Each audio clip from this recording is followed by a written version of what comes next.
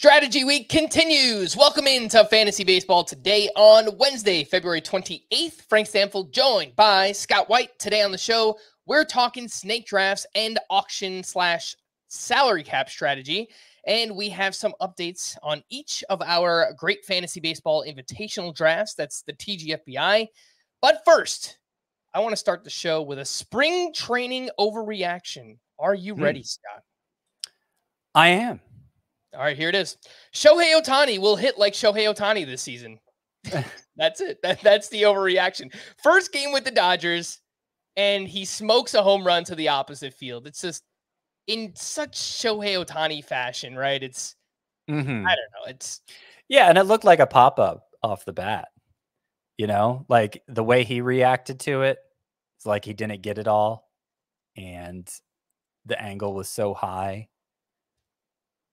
But it went out to the opposite field. And I mean, the fact that he hit it so high, I think is a good sign. We were talking earlier this week about how Bryce Harper, coming off his elbow issue, had trouble elevating the ball at first. Ohtani clearly elevated that one. His batting practice sessions have looked great. Yeah. This is what we wanted to see, right? In spring training, we wanted to see him pop a few homers. This is home run number 1, but everything we've seen so far, I think, is cause for relief, cause to ease concerns you may have about his effectiveness coming off that elbow procedure. Doesn't change that he's DH only, and that makes for a difficult build using such an early pick on that spot, but he should be super productive. That's my leaning. I mean, I guess that was everybody's leaning all along, right? There's a reason why he's a first rounder or early second rounder at worst.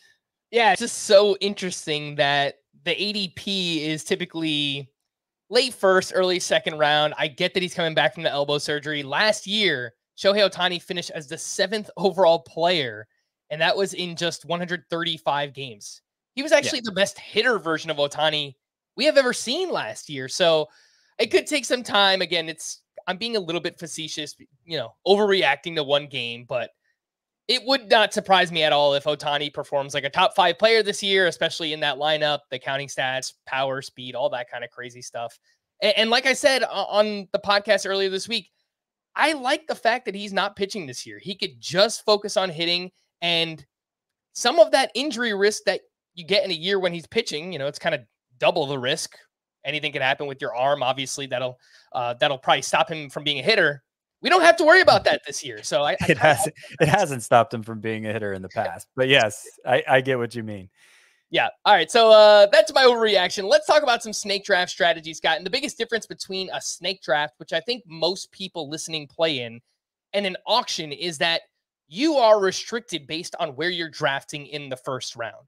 We'll talk about auctions later on, but in that format, you can get any player you desire. It does not matter. If you want Ronald Acuna and Shohei Ohtani and Fernando Tatis, you can do it. You're going to have some really bad players at the end of your roster. But if you want to do that, you can in that format. In a snake draft, you can't do that. Maybe you really want Mookie Betts or Kyle Tucker. If you have the 11th or 12th pick, guess what? You're probably not getting either of those players. So I actually prefer to play an auction, Scott. Salary caps, as also known as, again, where you can get whatever player you desire, kind of form whatever kind of strategy you want in that format. Which do you prefer, snake drafts versus auction salary cap? Oh, there's nothing like a good auction. There's agree. Nothing. I agree. The idea that you can get whoever you want, well, technically true. It's true for everybody, and I've noticed that everybody tends to want the same players. Like the players you are obsessing over day and night are generally the same players other people are obsessing over day and night. And certainly me being in the role I am, people here who I obsess about day or night. So it tends to rub off on people. I don't know. Maybe that specific problem is more specific to me or people like me. I don't know. But putting that aside, even if you're leaving out the idea that you can get whoever you want in an auction, it's the experience of going through it is just an absolute thrill ride, a white knuckle experience where you're going to have extreme highs and extreme lows in emotion, inevitably. And it's just a great way to spend 4+ hours. It really is. So that would be my preference. It's not always practical because it takes 4+ hours, and it's 4+ hours of everybody's undivided attention. So it's not something busy people with busy lives can always make work. But if you can make it work, I think it's worth it. I think it's the better way to go about it. And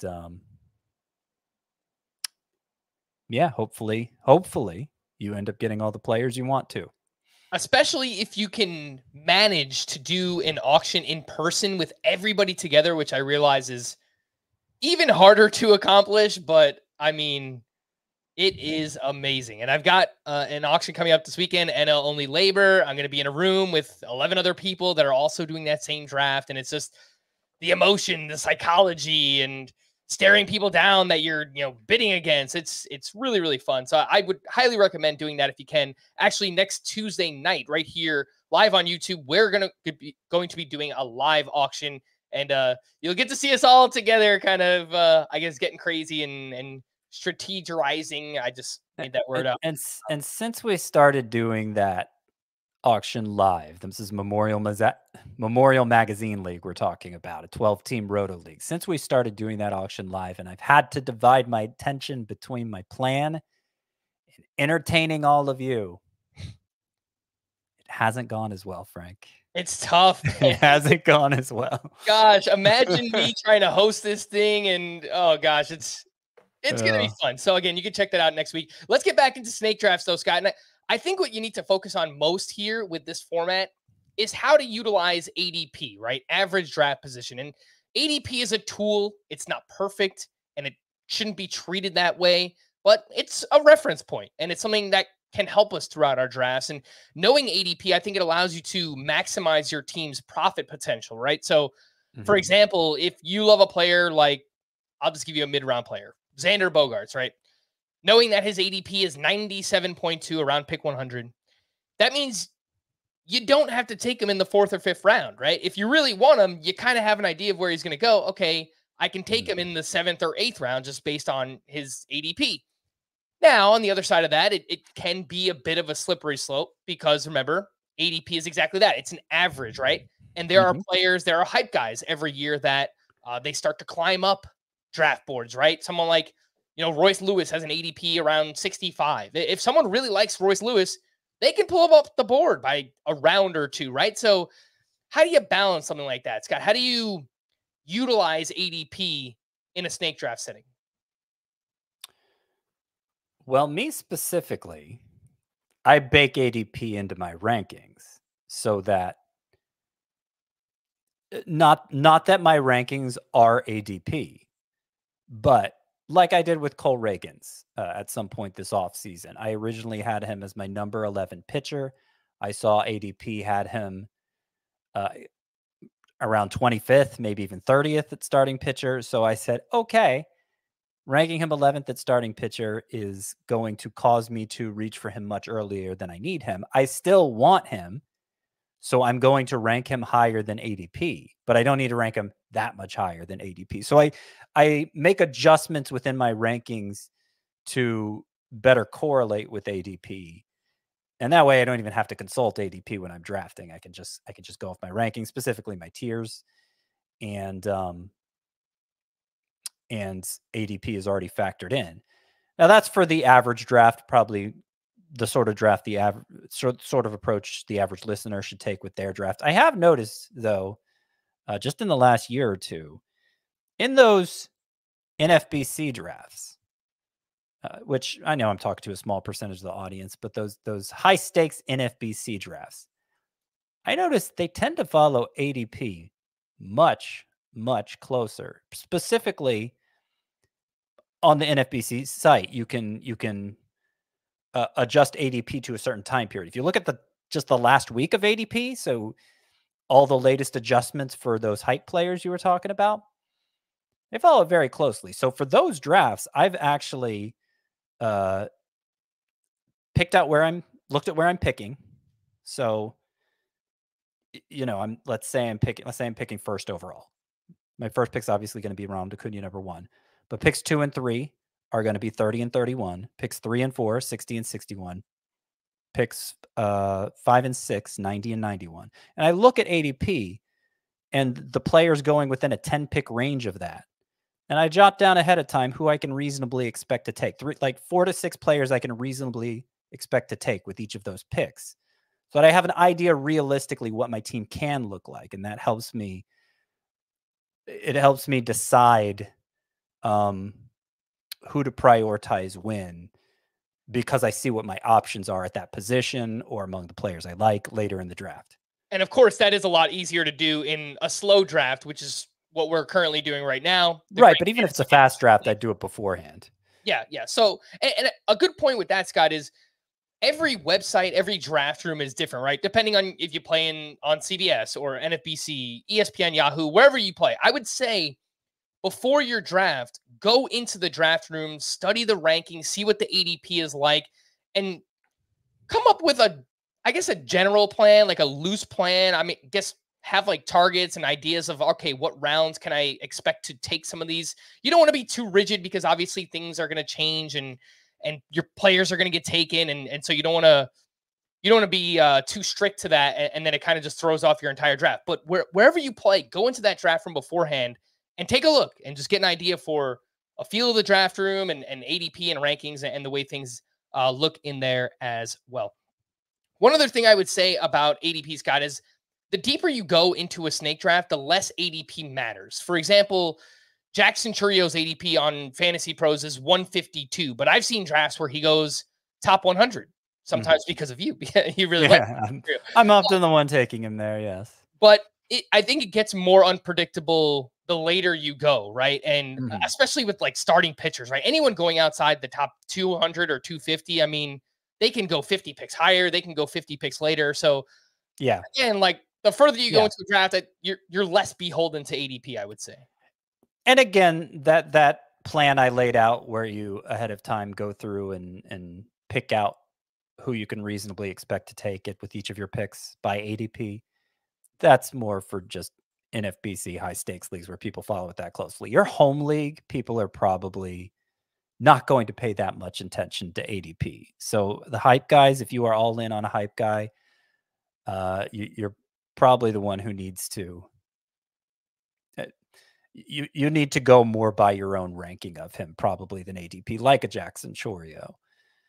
In most of our leagues, we do for CBS because there's not a strict adherence to ADP in those leagues.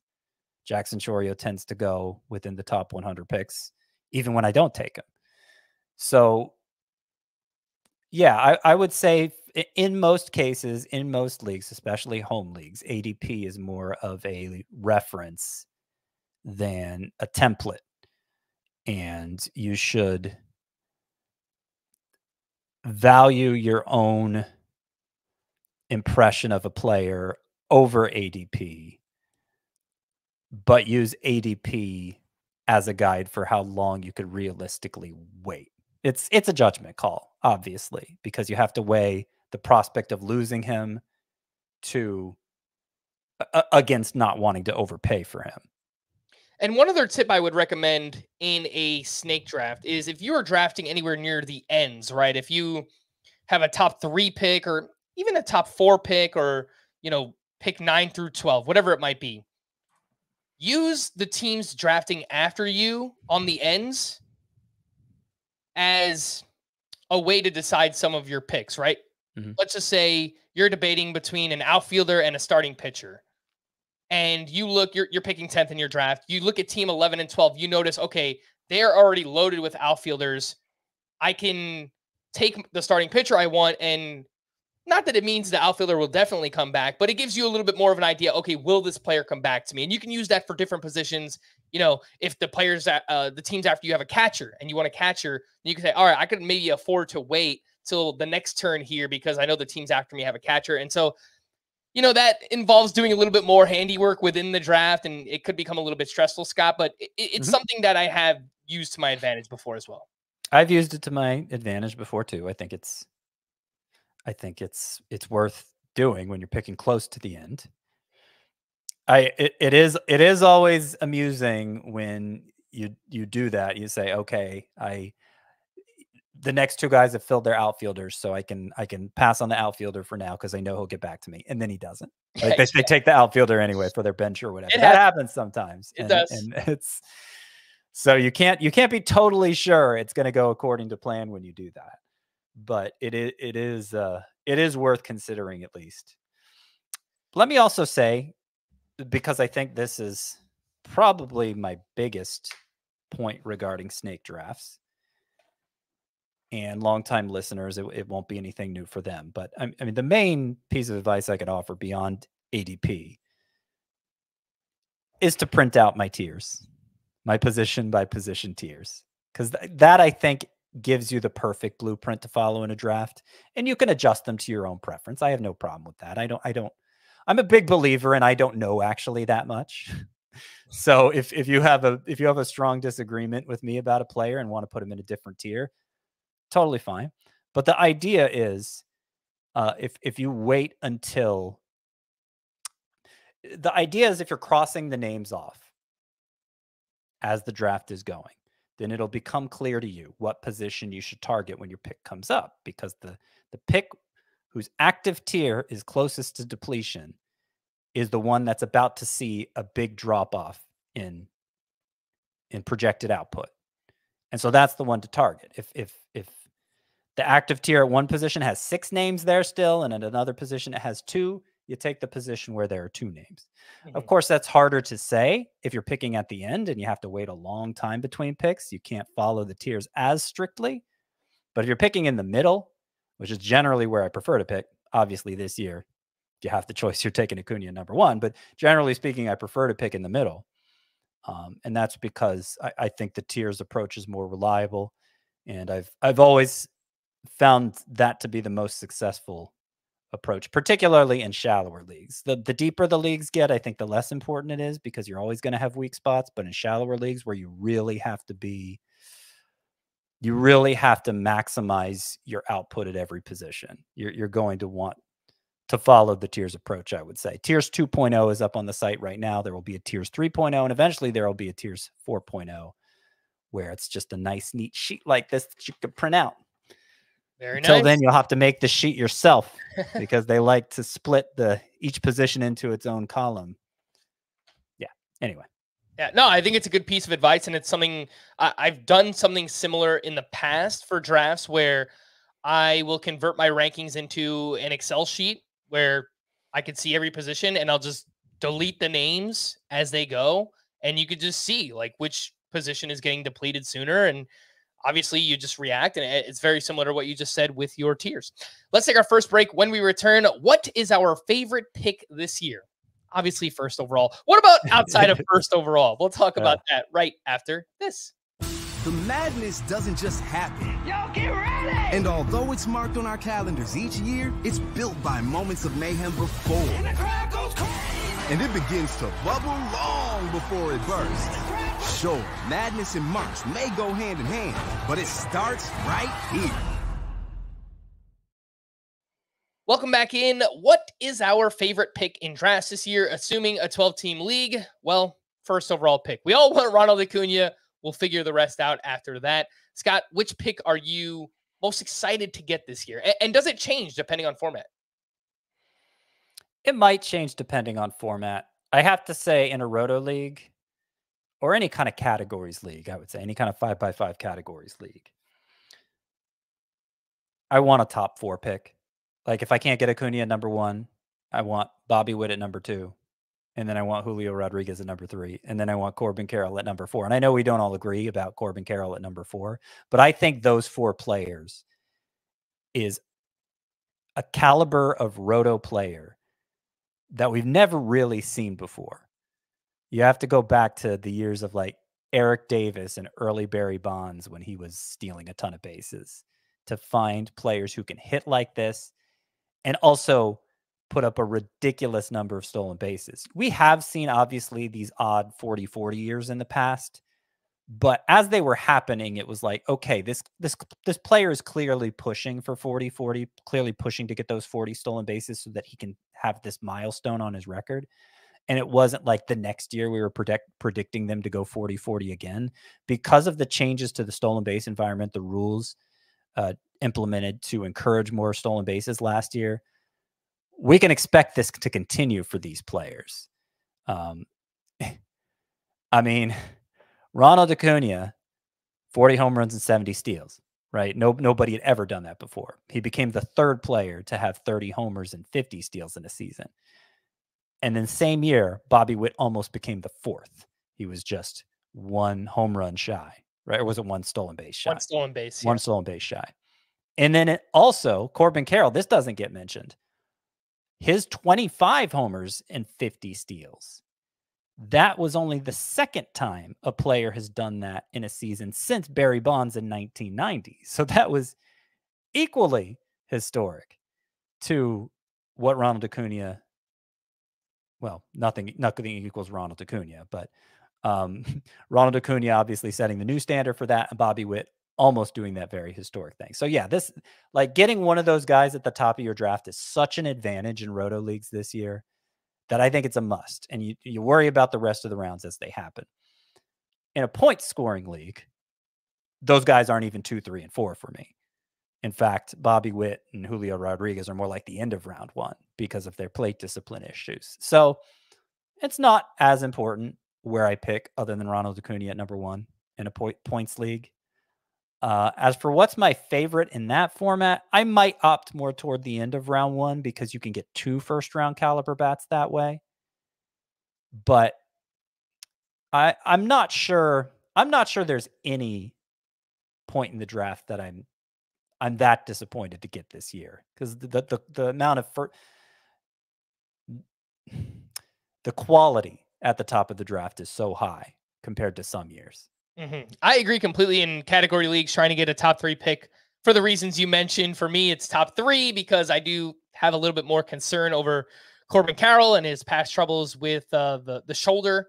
But yeah, top 3 would be happy with that. In a points league, I kind of like the mid picks. If I can get, 5, 6, 7 and get one of Judge, Betts, Soto, Freeman, any of those guys, I'd be ecstatic to do that. And then you're at a point in the second round where you still wind up getting a really, really good hitter, whether it's a Rafael Devers, an Austin Riley, or a Pete Alonso, Francisco Lindor, someone like that. So I'm totally fine getting players like that.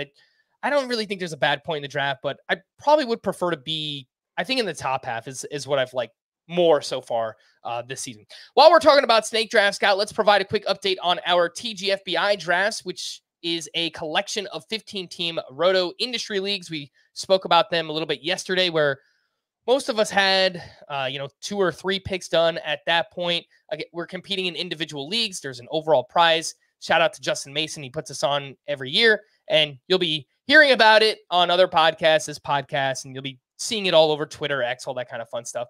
Scott is picking first. I am picking 14th. What are we up to, Scott? How's the team look? So I've made 7 picks, and it's been a ride, Frank. It's been a ride. So obviously I was thrilled to get Acuna at number 1. And then, as we talked about yesterday, I went Zach Wheeler and Kevin Gausman 2 and 3. Not because that was my plan, not because I wanted to go pitcher after taking Acuna, given the advantage he gives you in all the hitting categories, but because the rest of the league went so aggressively after hitting that Zach Wheeler and Kevin Gausman were obviously the best 2 players left. And in a 15-team league, starting pitching tends to deplete faster anyway. So I didn't, my goal in most leagues is to get 4 of my top 35. I found that's much harder to do in a 15-team league. So I thought, since they're obviously the best players to take regardless of position, and this is the format where it's hardest to meet my pitching needs, I'll go ahead and take them. Then when it got back to me in round 4, this is pick 60 and 61. I really wasn't thrilled with the calibers of hitters left. And Tarek Skubal was still there. And that fried me, because Tarek Skubal should not have still been there. He was still there, even though Grayson Rodriguez and Logan Gilbert had already gone. That's how far into the pitching rankings we were at that point. And Tarek Skubal was still there, but I'd already used my second and third pick on a starting pitcher. So I didn't think I could take him. I took Nolan Jones and Mike Trout instead. So that gives me 3 outfielders already in 5 picks. 3 outfielders, 2 starting pitchers. That's good. Outfield is shallow. It's a 5 outfielder league, a 15-team league. Not going to have to stress about outfield the way a lot of people are. Felt okay about the way things were going. Hated to give up Skubal. 30 more picks go by. We're at my 6th and 7th picks, 90 and 91 overall. Blake Snell is still there. Now, I have Blake Snell as a bust candidate this year. He obviously hasn't signed with a team yet, so it's possible. I mean, he's eventually going to sign, but it's possible his start to the season is delayed just because he's not participating in spring training right now. But 90th overall. I updated my rankings today, and I dropped him down a little bit, but I think I dropped him down to 80th as like my SP 21 or 22. So even then. Right. We were down to Tanner Bybee in my starting pitcher rankings. Tanner Bybee was the second best pitcher available after Blake Snell. So I guess from that perspective, I was justified in taking Tarek Skubal, because if I took Tarek Skubal and had 3 starting pitchers already, there's no way I could justify taking Blake Snell there. So I was happy with that. I think that kind of redeemed all the decisions I'd made up to that point. And then Alex Bregman in round 7. So like 100-run, 100 RBI guy that late in a 15-team league. I'm feeling really good about all of it. Now, there's been a massive closer run since then, and closer's looking pretty icky already here in round 7. So that's a problem. But I had hoped to build my my saves pool on lower end guys anyway, and on closers who are less certain are closers, because they tend to be heavily discounted. If I could get 3 of those guys, I'm thinking like Jose Leclerc, Jose Alvarado, and Yuki Matsui, who all 3 by ADP go much lower than this. Then I feel like I prefer that approach to spending a 6th or 7th round pick on a closer and passing up an Alex Bregman or Blake Snell. So that I'm still hoping that works out, but it's making me a little nervous how far we're into the closer ranks already, which tends to happen in 15-team leagues. Yeah, it's tough in 15-teamers. You know, I was going to ask you, do you regret, I know Snell fell to a great value, but at some point you just say, I got to get my saves, and you choose to take a closer. Yeah, I could have taken Jordan Romano there. Yeah. And he's a pretty safe closer, I would say. He was, if Blake Snell hadn't made it there, I probably would have taken Jordan Romano with Alex Bregman. Other players I was considering, Nolan Arenado. I'm not going to take Bregman and Arenado at the same with back-to-back picks there. Ha-Sung Kim as my shortstop. I'm already in pretty good shape for stolen bases because of Acuna and Nolan Jones. So that didn't seem like a high priority either. So if Blake Snell happened to not make it to me, then I probably, I at least would have very seriously considered taking Jordan Romano, so I wouldn't have to stress so much over saves. But Blake Snell did make it to me. And actually, when I went through and mapped out, I did the thing, since this is on the NFBC site, I did the thing I was talking about where you looked at ADP of the last week where each of your picks are and who you could reasonably expect to take. I'd hoped to take Cole Reagans at the 6-7 turn, because that's where he tends to go by ADP in the last week. But getting Blake Snell instead, not such a bad outcome. I actually do have Snell ranked a spot ahead of Cole Reagans, so maybe I'll change that soon if he doesn't sign. But for now, I do have Snell 1 spot ahead of Reagans. Yeah, and that is a great tool that you brought up too. And I recommend for anyone who wants to find it, just Google NFBC ADP or go to the NFBC website and click on the baseball tab and then ADP, and you could sort it by date. You could see who's moving up draft boards, who isn't. You could sort it by, if you want to look at a 12-team draft board versus a 15-team draft board. It is a great tool, so I recommend using it to your advantage if you do so, please. So I mentioned, Scott, I'm drafting 14th. Yesterday's podcast, I let everyone know I took Bryce Harper and Austin Riley, which wasn't the most ideal start that I was looking for. Wanted more speed, maybe an outfielder if I can get it in there, but didn't work out that way. Jose Altuve fell to me at the end of the third round, which I was obviously pleased. I was looking to get one of either CJ Abrams, Randy Arozarena, or Jose Altuve at the end of the third. Altuve was the only one of those three left, so I quickly snatched him up. And then in the early fourth round, I took Logan Webb, which I've talked a lot about, this offseason. If I miss out on other starting pitcher values, I'm fine with him as a fallback option. Give me those innings. I know the strikeouts aren't amazing, but the ratios should be. And I think that you can kind of complement him with other strikeout guys a little bit later on. 5-6 turn, Scott, I dedicated to you because I needed an outfielder and I needed some speed. So I took Josh Lowe, who is my first outfielder. Not the most ideal situation, but there are other outfielders I still like, and I think I can continue to fill this out. But he fit my team needs. I mentioned earlier, I took Austin Riley in the second, so needed a little bit more speed, needed that outfielder. You get that with Josh Lowe. And in the early 6th round, I was debating Zach Eflin, Jesus Luzardo. Do I take a closer? I don't have a closer yet. Was looking at Jordan Romano. Nope. Cole Reagans, baby. That's right. Maybe I don't know. Maybe I jumped the gun, the Reagan. What round was that? Early 6th round. Okay. That's where I went in mine too. Yeah. Zach Eflin, I feel like is the higher floor pitcher. He's fine, but I felt like Cole Reagans maybe complements Logan Webb a little bit better. It gives you that big strikeout upside. So maybe I'll regret it. He doesn't have the longest track record, obviously, but I'm excited. It's my first share of Cole Reagans, and we'll see the rest of the way how this plays out. Want to quickly promote a few things. Our first live mock draft will be tomorrow night, or tonight if you're listening to this on the podcast side, February 28th. So you can come watch on YouTube. We'll do a little bit earlier than usual, 9 p.m. Eastern time. So come hang out. Loads of fun. YouTube.com/fantasybaseball today. Tomorrow, live 12-team Roto mock draft here on the channel. It will be turned into a podcast as well. And this weekend, Chris and I will be down at First Pitch, Florida. Great event put on by the folks at Baseball HQ every year. Chris is in the AL-only labor auction. I will be in the NL-only one. We'll also be down at some spring trainings there. I think it's the Clearwater area. So I think we're going to the Marlins and Phillies game on Friday. If anyone's in the area or if you're at the event, come say hello. Let's have some fun.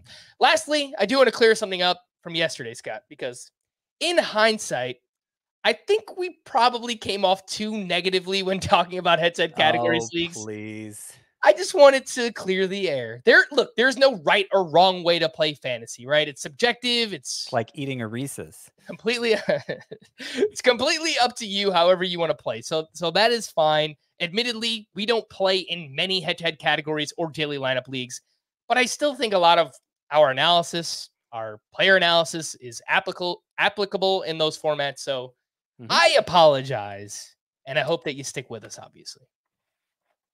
Yeah. No, you should stick with us. Don't hold our preferences against us. We won't hold your preferences against you. It's subjective. But we all have our preferences. That's exactly right. Let's take our final break. When we return, some quick news and notes, some quick spring training updates, and we've got to talk auction strategy because honestly, we could do a whole podcast on just that. So we'll do that right after this. We give thanks to the athletes who took big risks, who beat the odds despite being oddballs because of their skin. But to change the status quo, you have to be willing. This is the month we remember. But more importantly, dream of something bigger.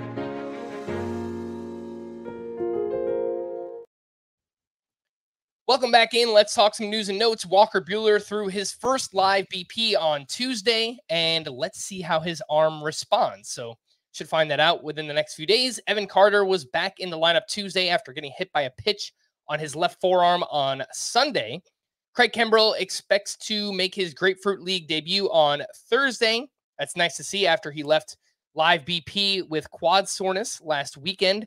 Andrew Abbott is battling with Nick Martinez for the Reds' 5th starter job. The other 4 spots are occupied by Hunter Green, Frankie Montas, Nick Lodolo, and Graham Ashcraft, assuming health, of course. Some free agent news. Blake Snell and the Yankees discussed a potential contract on Monday. Juan Soto has expressed that he wants the Yankees to make the move, and obviously they are former teammates together on the San Diego Padres. Jordan Montgomery recently had an online meeting with the Boston Red Sox. They can certainly use some pitching. I know there were some comments recently from Rafael Devers about how he was upset that the team didn't make more moves or maybe invest in pitching as much. So perhaps they can right that wrong by bringing in Jordan Montgomery. And the Giants remain a possible destination for Matt Chapman. By the way, if they did bring in Montgomery, that wouldn't impact Nick Pivetta or Cutter Crawford, two guys we've talked up as sleepers, some of us more than others. But yeah, they have a spot open beyond them that right now Tanner Houck and Garrett Whitlock are competing for. That's exactly right. Spring training standouts from Tuesday. Alek Manoah. Yikes. I mean, we need to see something positive this spring. His first start, 1.2 innings, 4 earned runs, 3 hit by pitches. It's not what you want. Yeah, I mean, the hits and runs, that's typical spring stuff, but 3 hit by pitches is not something you ever really see in a stat line, spring or otherwise. Certainly not over a 2-inning stint like this. So, yeah. Look, it could still be an early spring thing, but it's to the point where we like this spring. We really need some evidence of Alek Manoah being back on track, and this was the furthest thing from that. So, whatever enthusiasm I had for him as a sleeper, and it wasn't a lot, it's less now. It's less now, I would say. And there are people waiting in the wings here. You know, they signed Yariel Rodriguez, and they've talked him up as a starter. Ricky Tiedemann, one of the top pitching prospects in all of baseball.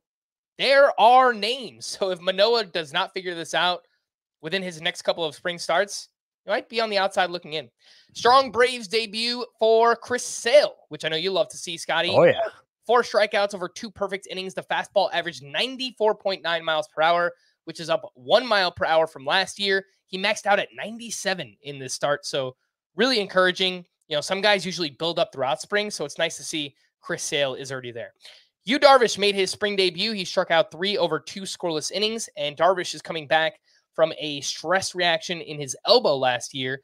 And the recap article on MLB.com said Darvish has been fully cleared for more than 2 months, and he has felt no effects of the injury. And based on where he's going in ADP, quickly pull that up, 179.6. If Darvish is healthy, that could be a pretty big steal. I mean, that's a big if, I get that, and production has been inconsistent, but we know that there's still a talented pitcher in there. Well, I'm less sure of that. I'm more confident there's a talented pitcher in Chris Sale, and he is going earlier by ADP, so I guess. And he's younger than Darvish too, right? 2 to 3 years younger, I think. Yeah, I think 3 years younger than Darvish. With Darvish, okay, so even if you want to dismiss last year because he was going through elbow stuff, fine. But the year before, he was right at a strikeout per inning. I mean, he's not the Darvish from earlier in his career who would average 11K per 9. It's been a 2-year trend of him not being that guy anymore. And so I do think the upside for Darvish is limited to like the mid tiers. I'm not saying he couldn't transcend the glob potentially, but he would be on the lower end of that, I think, at a best case scenario.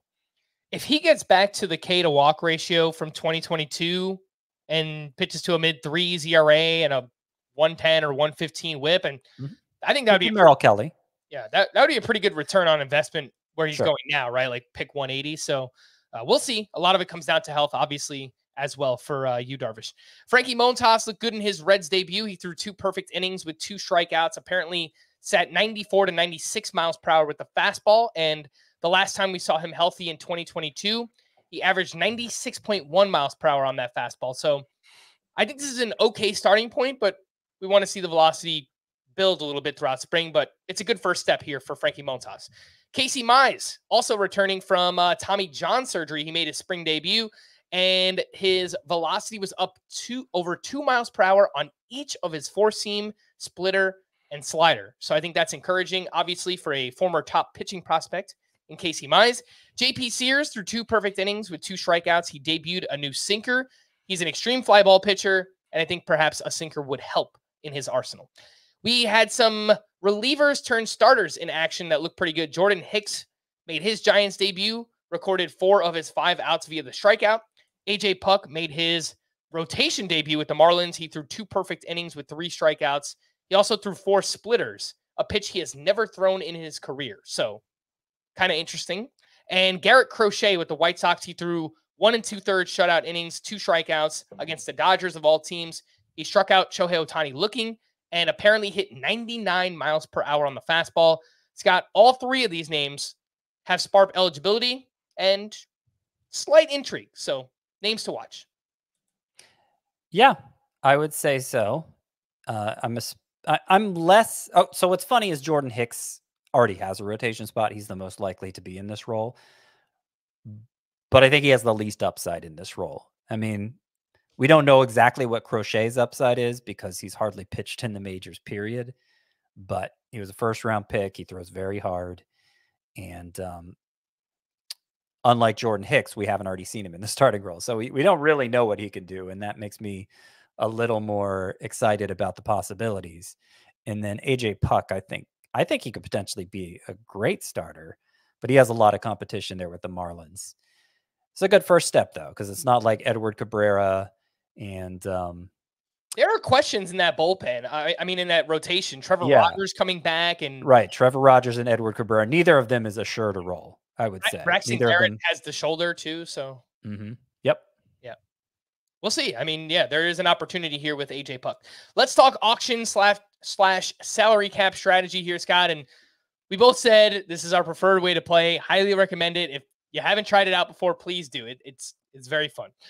Let's start with your budget. Typical auction is $260 in fantasy baseball. And one of the first questions we usually receive about this format is, how do you distribute your money? So I feel like 70-30 in favor of hitting is quite common. I'm in the process of creating my plan for NL Labor this weekend. And what I like to do is look back at the previous year's winner or like the top 3 finishers. And that's exactly what I did. So the top 3 finishers in that format last year, first place was 75-25 in favor of hitting. Second place was 67-33.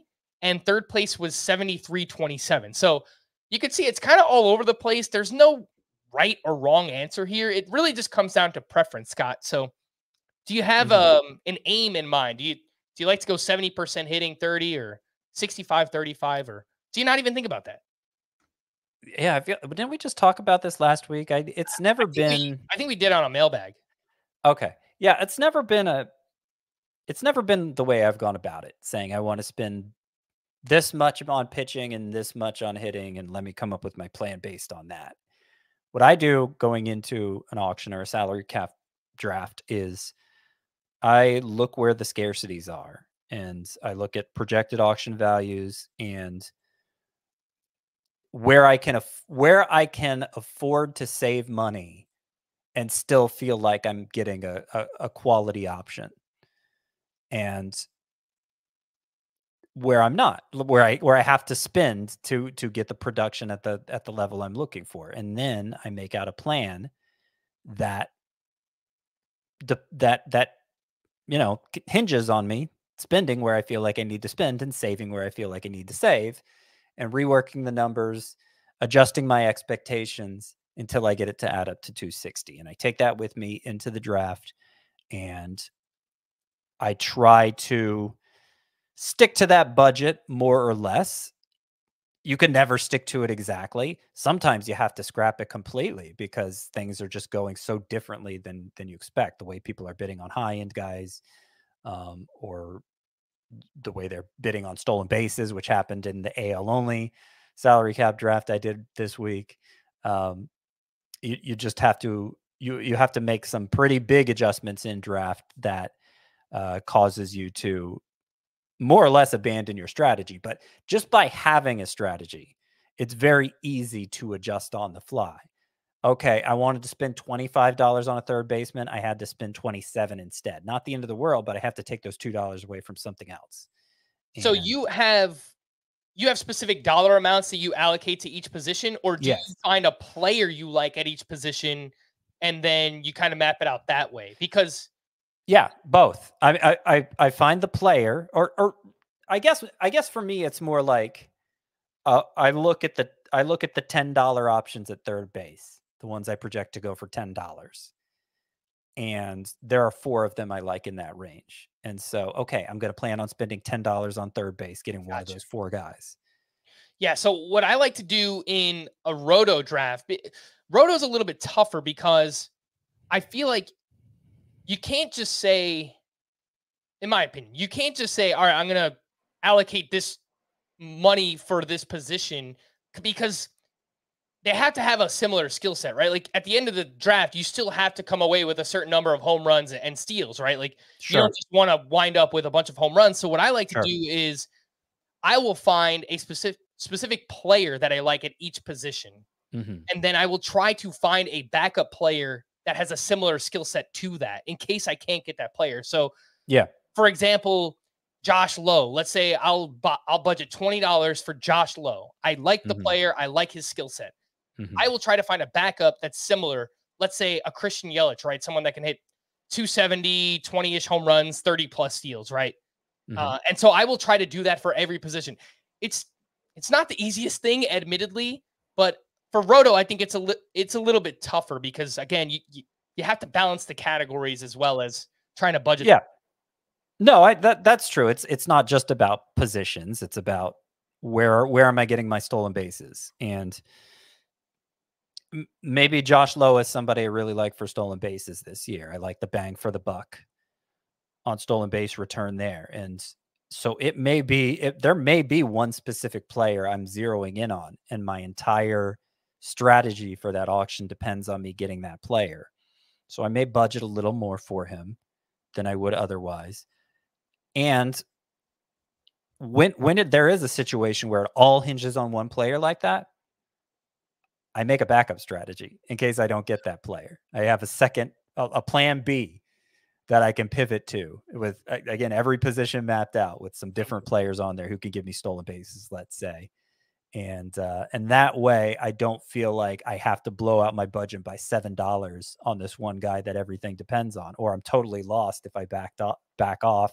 Yeah. And have to figure out how to compensate for that lack of stolen bases. So yeah, it all factors in. Getting back to the pitching versus hitting point this year, of course, starting pitching for me, it's all about the glob and wanting to get a certain number of pitchers who are outside the glob, who I can actually trust their performance, and they can give me a good ERA, whip base, and especially strikeout base. But then when I have to go into the glob, just taking whatever values come to me and being not so particular about which pitchers I get, because that's the whole point of the glob, is that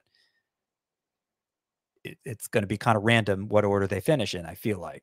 So that's how I'm making up my strategy this year with pitching, is how many pitchers do I want before we get into the glob? Ideally, for me, it's 4. Do I need a high-end guy like a Kevin Gausman who's going to cost me? I don't have my values in front of me. I just did an AL only, so the value for Gausman was probably higher, but $25, let's say. Yeah, that sounds right. Am I going to want to spend that much, or am I willing to settle for like a Logan Gilbert and a Justin Steele and Yuri Perez, Mitch Keller, let's say, and allocate my dollars that way? And what I decide to do depends on what I'm looking to do at hitting. But the point is, you got a lot of spots to fill. You got a lot of spots to fill, and your dollars, you can only afford so many splurges. So I feel like you have to come up with that plan going in. It's going to be so easy to get overwhelmed if you're trying to figure it out on the fly, and to leave yourself with a hole of some kind, whether it's at a position or within a category or whatever. Chris Towers, if he was here, he never comes up with a plan, and that's fine. I can't say my process is right for everybody, but I do feel like it's a very important process for me. Talk to me, Scott, about two of the strategies we get asked about most in this format are stars and scrubs and spreading the wealth, right? And there's a way to kind of play both sides of that if you want to, but have you ever tried it? Does it work? Can you do it in specific formats, but not others? What do you think about that? I mean, in standard mixed leagues, especially the shallower the league, I think stars and scrubs is absolutely the way. I've had the most success when I've done that because the scrubs aren't actually scrubs. If the format is shallow enough, the scrubs are players who potentially have high end upside themselves. The waiver wire is fertile. If those low end dollar picks don't work out, you have quality options to fall back on. The high end players, the studs, are the ones everybody's trying to, what's the classic fantasy baseball trade that you can never get to work anymore because everybody knows it's a bad deal? It's 2-for-1 trades. You're trading 2 decent players for a stud. Nobody accepts that trade anymore.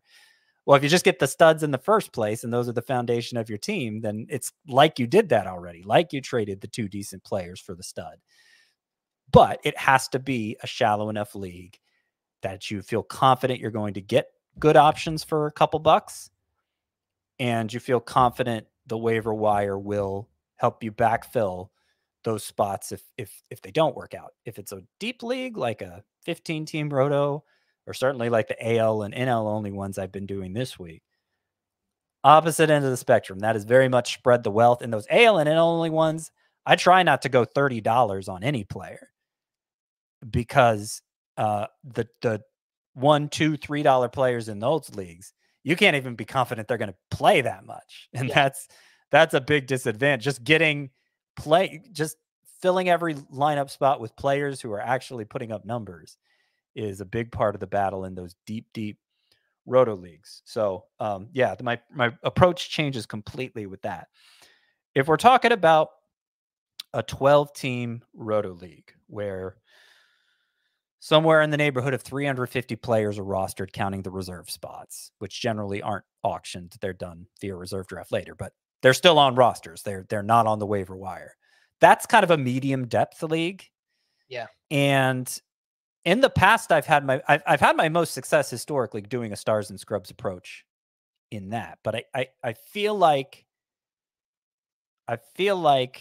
fantasy baseball has become much more competitive in recent years. Like just the ideas and strategies have been passed around enough that the level of competition has been raised. And I'm not sure I haven't had as much success in recent years doing stars and scrubs in the 12-team roto league where about 350 players are rostered. So I'm kind of in between how I want to approach that league. Kind of unsure about that. A critical point though, when I say stars and scrubs, and really this goes even if you're not doing stars and scrubs, you don't want the scrubs to be literally $1 guys. At least you don't want to budget for that, because the difference between $2 and $1 is huge. This is the most important piece of auction strategy I can offer. If you go for your max bid too early, you leave yourself half a dozen $1 spots to fill. You are going to get the dregs. Okay. You're going to get the worst of the worst because you can only win the players you nominate. And if anyone else likes that player when you nominate him, they go to $2, you're out. You got to wait through a whole round of nominations to have a chance at anybody else. So you're just kind of guessing, okay, what player is bad enough that nobody wants to go $2, but I'm still happy to win him. And a lot of times you're guessing wrong even in those guys because somebody jumps in at the $1.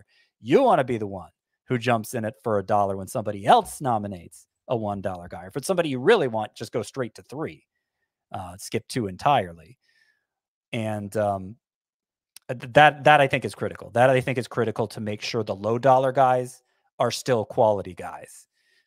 Scott, talk to me about your nomination process. If there is a process there, I mean, again, I don't know that there's a right answer per se. I mean, some people like to nominate players that they don't want because they want to get money off the board, which I totally understand that. But there are also people that will nominate players that they do want, right? To try and keep people off balance, right? So do you have a process or a strategy with nominations?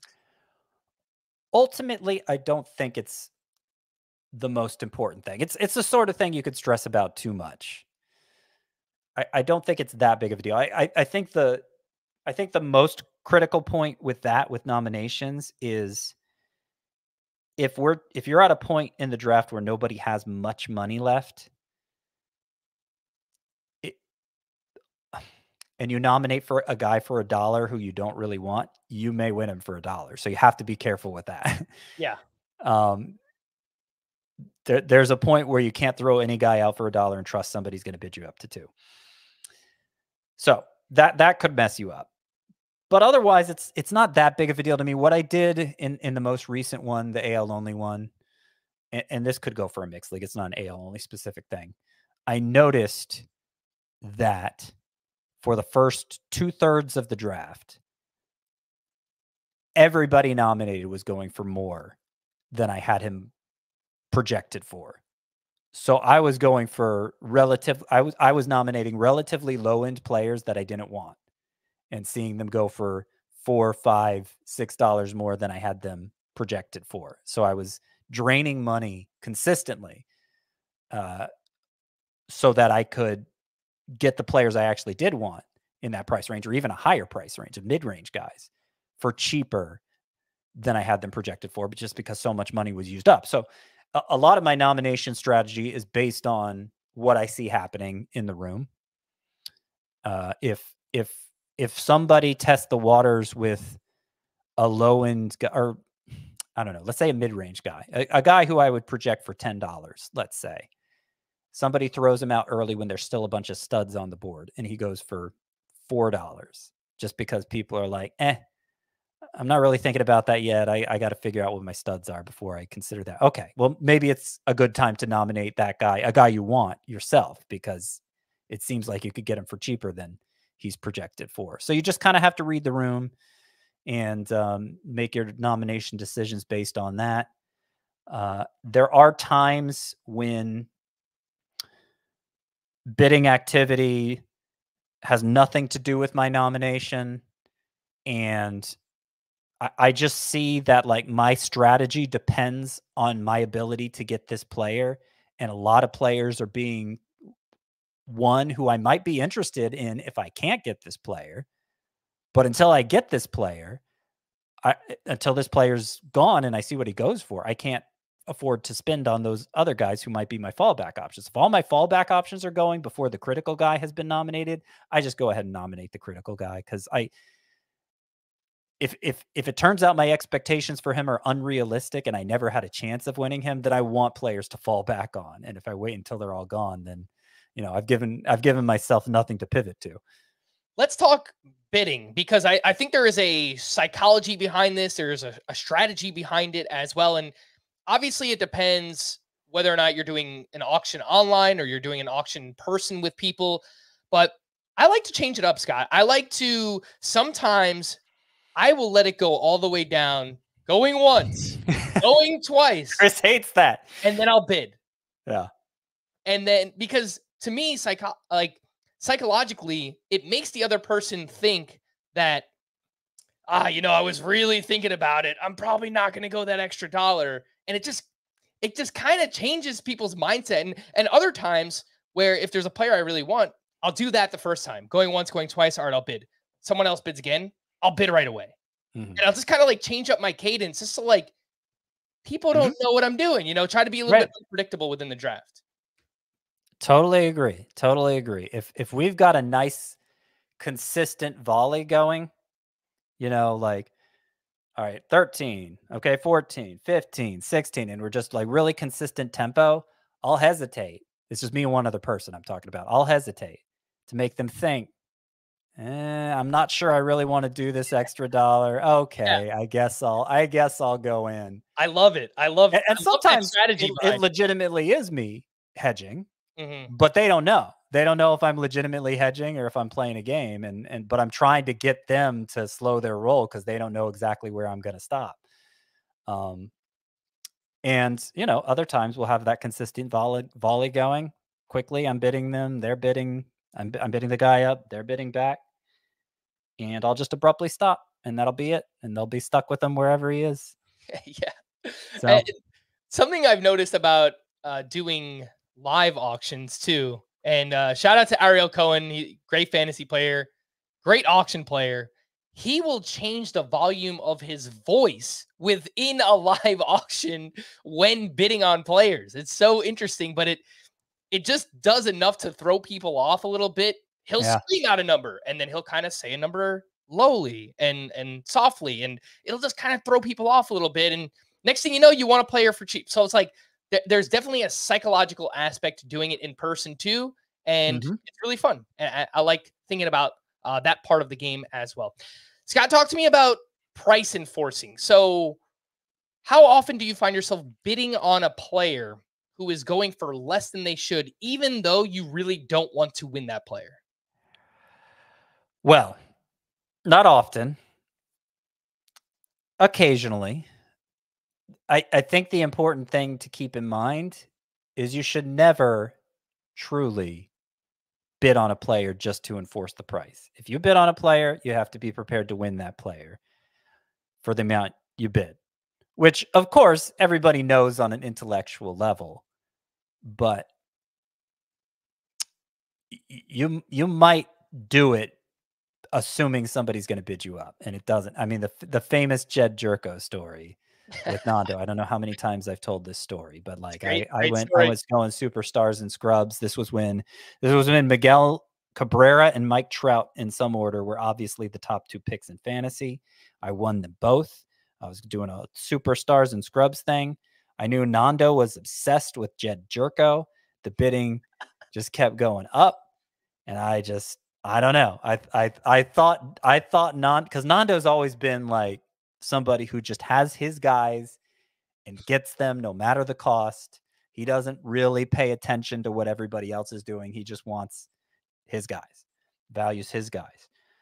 And so I thought that's what he'd do with Jed Jerko. I think the price got up to like $24 and Nando just stopped bidding. And I had to win Jed Jerko with I couldn't afford a splurge on Jed Jerko after spending like a combined, I don't know, $120, $115 on Mike Trout and Miguel Cabrera. Jeez. Yeah.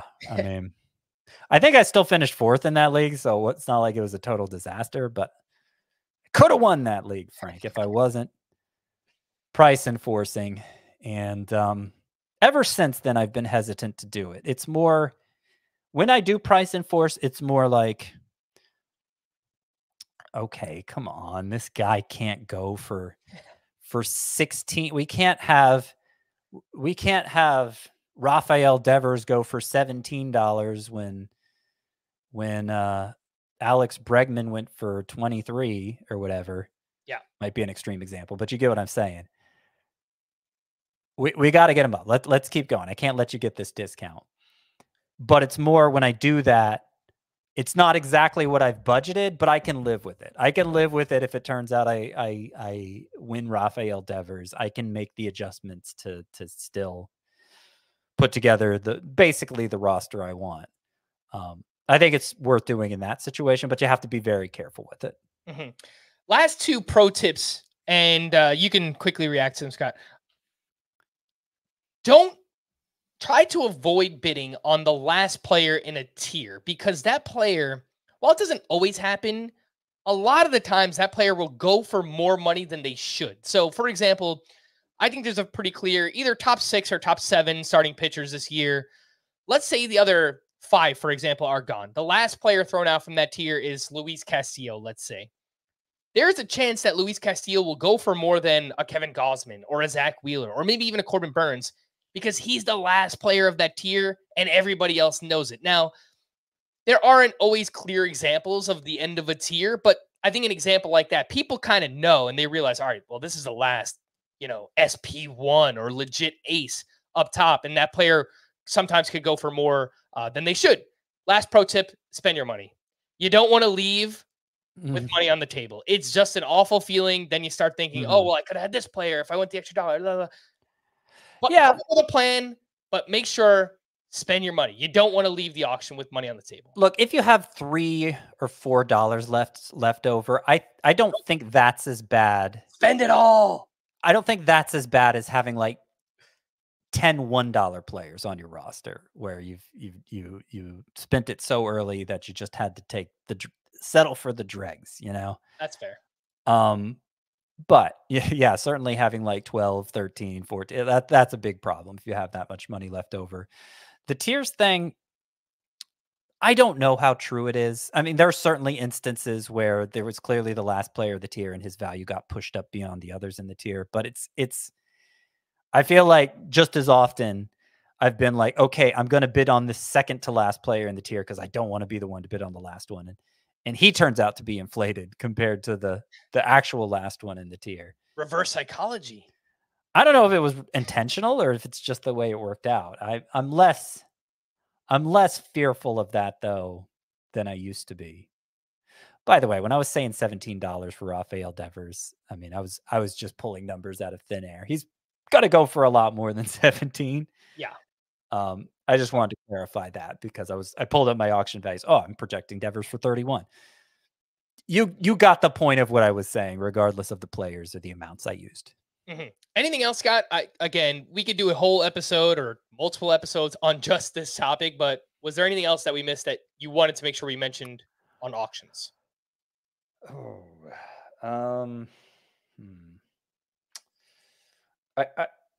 So usually as we said with auctions, you're filling out your starting lineup and handling the reserve spots afterward. So you have to be careful with that. For instance, an example from the AL only one I did earlier this week. I was behind in stolen bases. I had stolen base problems. I saw 4 quality steals options in my mind out there. One of them was a middle infielder. One of them was DH only, Byron Buxton, actually. I needed both of them to address the steals issue. And so that meant I had to leave middle infield and utility, my DH spot, open. Because if I filled them with someone else, I mean, you can't fill bench spots in the auction usually. I'd just be prevented from getting them. So I had to pass up discounts I really liked, like Davis Schneider. Again, this is an AL only league. Davis Schneider went for $4, and I hated to see that happen. JD Martinez obviously hasn't signed yet, might not wind up in the AL, but he went for $1. I couldn't bid 2 on him because I had to leave that spot for Byron Buxton to get those steals. And it killed me in the moment. But I knew I needed those steals, and so I could not afford to bid on the discount just because it was a discount. I had to focus on the needs, and I had to make sure not to block those spots. And I ended up winning both of the players I was trying for more money than Schneider and Martinez went for. And again, that's an AL only example. The league, the names may vary, but it's something that would apply regardless of the format. You have to make sure that not to block positions of players you need, knowing that bench space is not something that generally applies to the auction. And to your point too, discipline, right? Having that discipline to know, all right, look, this is what I need. While I really like Davis Schneider, he doesn't give me what I need. So again, I think discipline plays a big part in those drafts as well. We're going to wrap there. For Scott, I am Frank. Thanks as always for tuning in to Fantasy Baseball today. Please make sure to follow and leave a 5-star rating on Apple or Spotify. And we'll be back again tomorrow. Bye-bye.